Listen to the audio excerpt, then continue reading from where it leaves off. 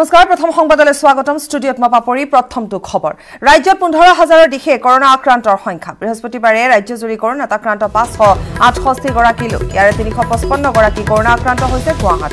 গুৱাহাটী মহানগৰীত 5000ৰ ঘৰ অতিক্ৰম কৰিলে কোভিড পজিটিভ কেছ আৰু মহানগৰীত এই পৰ্যন্ত কৰোনাত আক্ৰান্ত হৈছে 5257 গৰাকী লোক এপিনে মুঠ 14600 গৰাকীলৈ বৃদ্ধি পালে কৰোনা আক্ৰান্তৰ সংখ্যা অৱশ্যে 9147 গৰাকী কৰোনা আক্ৰান্ত আৰোগ্য হৈ ঘৰলৈ উভতিছে এতিয়া চিকিৎসাধীন অৱস্থাত আছে 5423 গৰাকী কৰোনা আক্ৰান্ত ৰোগী আনহাতে ৰাজ্যত মহামাৰী কৰোনাই প্ৰাণ লৈছে প্ৰায় 27 গৰাকী লোকৰ প্ৰাণ লৈছে আমি ইতিমধ্যে এই সন্দৰ্ভত জনাই গৈছো আৰু লগতে আজিৰ দিনটোত জনাও যে ৰাজ্যত এতিয়া 15000ৰ দিশে কৰোনা আক্ৰান্তৰ সংখ্যা বৃহস্পতিবাৰে ৰাজ্যজুৰি কৰোনাত আক্ৰান্ত হৈছে 568 গৰাকী লোক ইয়াৰে 355 গৰাকী কৰোনা আক্ৰান্ত গুৱাহাটী মহানগৰীত 5000ৰ ঘৰ অতিক্ৰম কৰিলে কোভিড পজিটিভ কেছে মহানগৰীত এই পৰ্যন্ত কৰোনাত আক্ৰান্ত হৈছে 5257 গৰাকী ইপিনে মুঠ 14600 গৰাকীলৈ বৃদ্ধি পালে কৰোনা আক্ৰান্তৰ সংখ্যাই অৱশ্যে 9147 গৰাকী কৰোনা আক্ৰান্তই আৰোগ্য হৈ উভতিছে ঘৰলৈ এতিয়াও চিকিৎসাধীন হৈ আছে 5423 গৰাকী কৰোনা আক্ৰান্ত ৰোগী আনহাতে ৰাজ্যত মহামাৰী কৰোনাই প্ৰাণ লৈছে 27 গৰাকী লোকৰ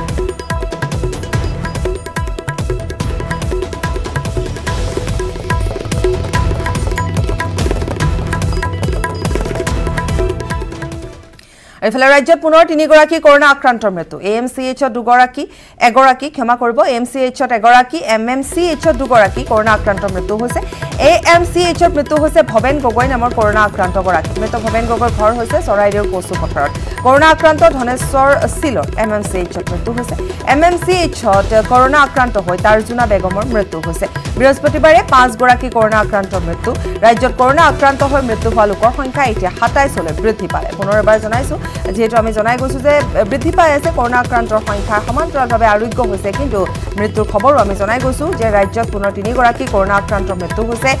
এএমচিএইচত এগৰাকী এমএমচিএইচত 2 গৰাকী কৰোনা আক্ৰান্তৰ মৃত্যু এএমচিএইচত মৃত্যু হৈছে ভৱেন গগৈ নামৰ কৰোনা আক্ৰান্ত গৰাকী মৃত ভৱেন গগৈৰ ঘৰ হৈছে চৰাইদেউৰ কচু পথাৰত কৰোনা আক্ৰান্ত ধনেশ্বৰ সিলৰ এমএমচিএইচত মৃত্যু হৈছে এমএমচিএইচত কৰোনা আক্ৰান্ত হৈ তাৰ্জুনা বেগমৰ মৃত্যু বৃহস্পতিবাৰে 5 গৰাকী কৰোনা আক্ৰান্তৰ মৃত্যু ৰাজ্যত কৰোনা আক্ৰান্ত হৈ মৃত্যু হোৱা লোকৰ সংখ্যা 27 লৈ বৃদ্ধি পালে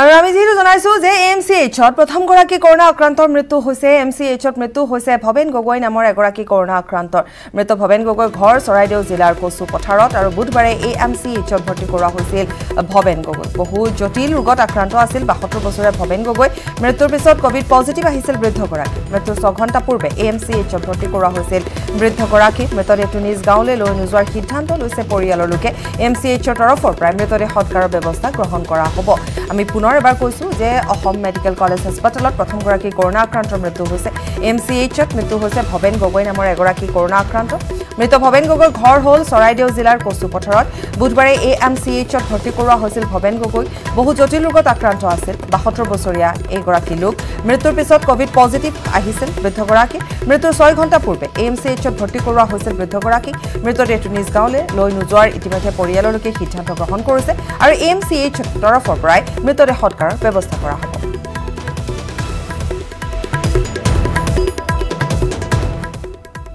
তিনজন বহুত কোমৰবিড কণ্ডিশ্যন থকা মানুহ এই ক্ষেত্ৰত ভৱেন গগৈ 72 বছৰীয়া কচুপথাৰ চৰাইদেউ ডিষ্ট্ৰিক্টৰ আমাৰ ইয়ালৈ কালি যেতিয়া আহিছিলে তেওঁ কালি ৰাতিপুৱা আহোঁতে তেওঁ শ্বকত আছিলে তাৰমানে তেওঁ মাল্টি অৰ্গেন ফেইলিয়ৰত আছিলে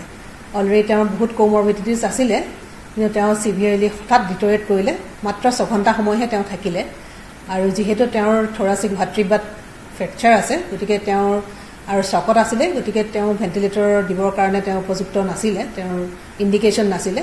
অকল যদি কৰোনা পজিটিভ পেচেণ্টৰ অকল যদি শ্বাস প্ৰশ্বাসত তাৰমানে ৰেস্পিৰেটৰী ডিষ্ট্ৰেছ থাকে বাকী যদি একো অসুবিধা নাথাকে তেতিয়াহে আমি ভেণ্টিলেটৰৰ ব্যৱস্থা কৰোঁ বাকী তেওঁ অক্সিজেনেশ্যন দিয়া হৈছিলে বাকী আমি চিম্পটমেটিক ট্ৰিটমেণ্ট তেওঁ ছাপৰ্টিভ ট্ৰিটমেণ্ট গোটেইখিনি কৰা হৈছিলে আমাৰ 4 ৱাৰ্ডত তেখেত ভৰ্তি আছিলে কিন্তু 6 ঘণ্টা থাকি তেওঁ মৃত্যুমুখত ৰাজ্যত আৰম্ভ প্লাজমা থেৰাপিৰে কোভিডৰ চিকিৎসা জিএমচিএইচৰ কোভিড হাস্পতালত মন্ত্ৰী হিমন্ত বিশ্ব শৰ্মাই মুকলি কৰে প্লাজমা